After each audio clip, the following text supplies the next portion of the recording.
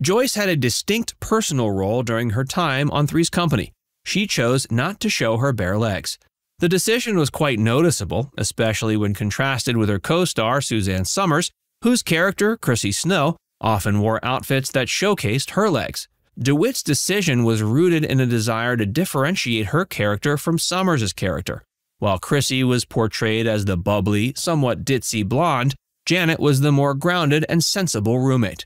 DeWitt felt that by keeping her legs covered, it would help emphasize these character differences and reduce the potential for the two female leads to be seen as too similar or interchangeable in terms of their on-screen personas. And DeWitt wanted her character to be recognized for her personality and comedic skills rather than physical appearance.